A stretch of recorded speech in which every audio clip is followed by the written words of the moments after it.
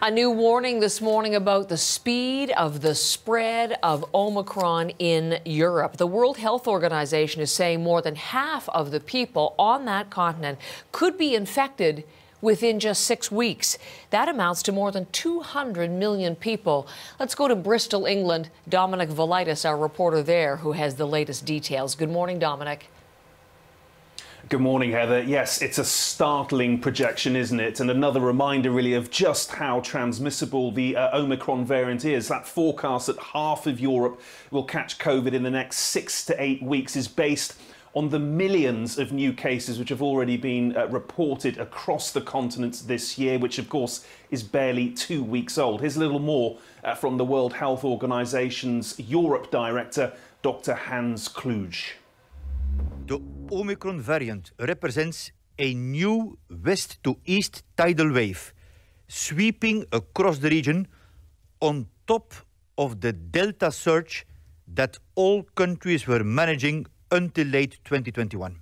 The region saw over 7 million newly reported cases of COVID-19 in the first week of 2022, more than doubling over a 2-week period.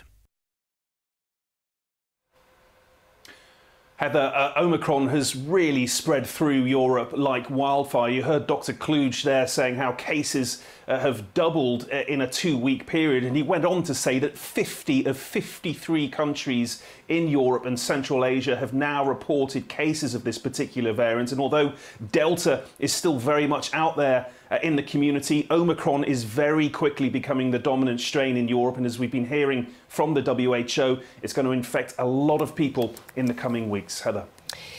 As is the case here, Dominic, it is hospitalization data that is really key now. Case numbers are, so widespread that they're focusing on hospitalizations here. And I'm wondering if that's the case there in Europe as well. And if so, what is happening for hospitals?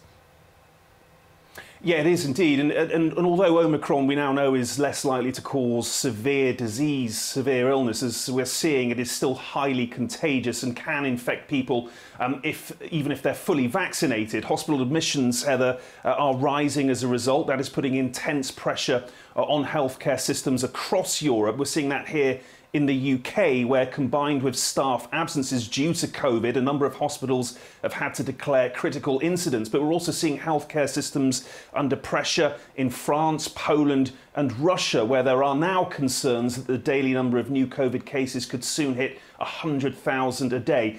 The message from the WHO, Heather, is that this pandemic is far from over. It says it's too soon for countries to be treating COVID as an endemic illness, as some rather optimistic politicians here have recently suggested, because there is still a huge amount of uncertainty regarding the spread of Omicron at the moment. Heather. Thank you very much. Dominic Velitis in Bristol, England.